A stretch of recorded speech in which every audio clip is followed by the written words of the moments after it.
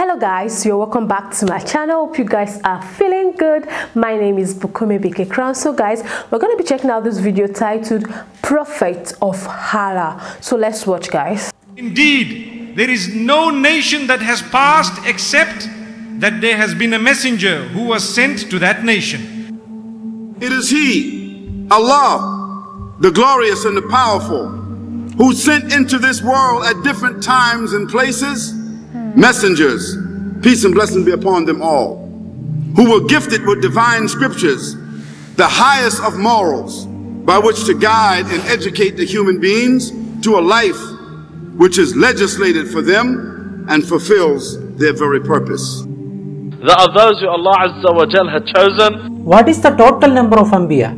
Rasulullah sallallahu alaihi wasallam said 120,000, and messengers among them are 315. At one moment there could be tens of prophets, one in the east, one in the west, one in the south, one in the north, and maybe they did not see each other, but Allah sent so many prophets and messengers.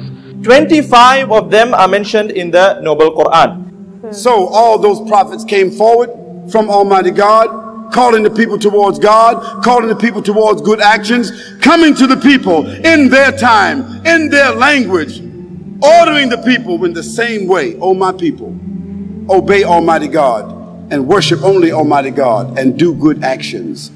That's what Abraham said, that's what Noah said, that's what Moses said, that's what David said, that's what Solomon said, that's what John the Baptist said, that's what Jesus Christ said, that's what Muhammad, peace and blessing be upon him, said. Bismillah, alhamdulillah, wassalatu wassalamu ala rasulillahi sallallahu alayhi wa ala alihi wa sahbihi wa man wala, amma ba'd.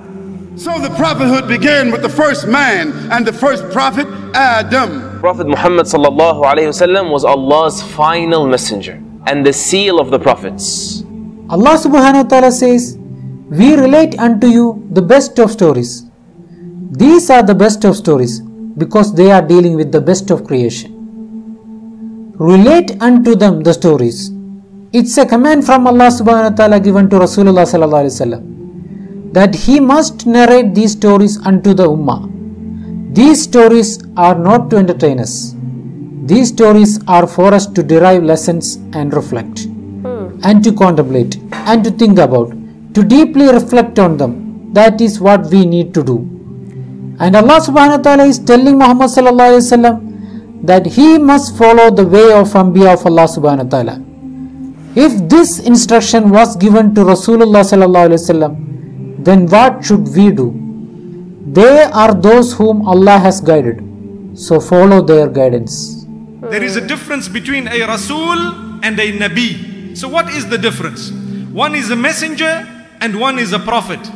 The one who has a higher status is a Rasul, a messenger. A Rasul is a person who came with a new Sharia, with some law. But the Nabi, who is not a Rasul, is following the law of another Rasul.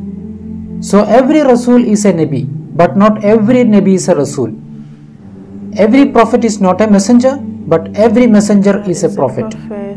If a prophet is given a new law, then he becomes a Rasul and a Nabi. If he is not given a new law, then he is a Nabi, only a prophet. An example of that, to make it little bit clear. Now Musa alayhi salatu wasalam was a Rasul. He was a messenger given a new legislation, Torah. Whilst Harun alayhi salatu wasalam was a Nabi because he wasn't given a new legislation. Instead, he was following up on the legislation of Musa alayhi salatu wasalam.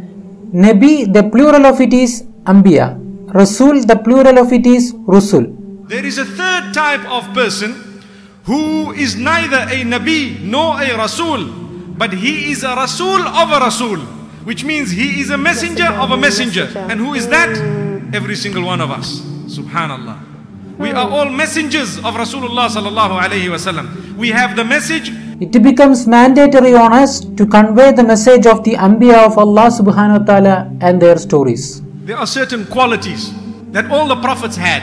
We need to know these qualities. Number one is wahi, divine revelation from Allah subhanahu wa ta'ala. This was something specially for the prophets alayhi salatu wasalam. Messengers were always truthful.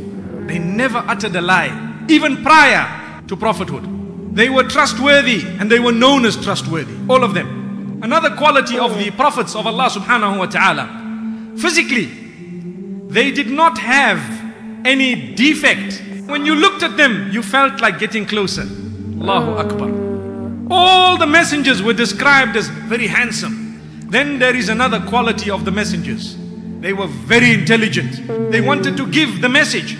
They wanted to always spread the goodness. They were not selfish with it. None of them wanted money in return for their message. None of them wanted to gain some form of popularity through their message. Allah Azza wa Jalla does not send a female prophet. Allah does not send a prophet that's a slave. The eyes of the Anbiya alayhimu salatu wasalam sleep, but their hearts do not sleep.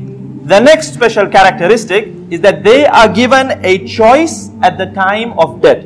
They are buried where they pass away. The bodies of the Anbiya alayhimu salatu wasalam do not decay.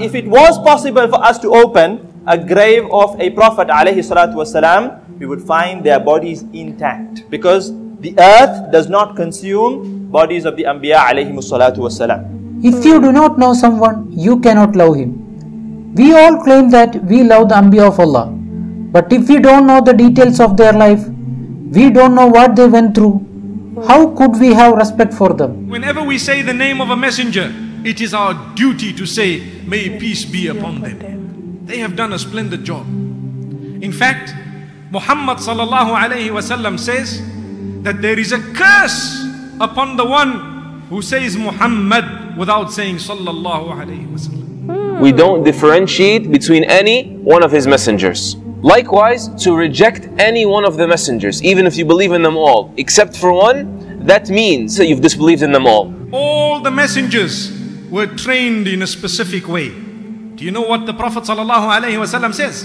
There was no Nabi except that he was a shepherd at one stage. Allah trained them with sheep, with animals, before they came to human beings. What is more difficult?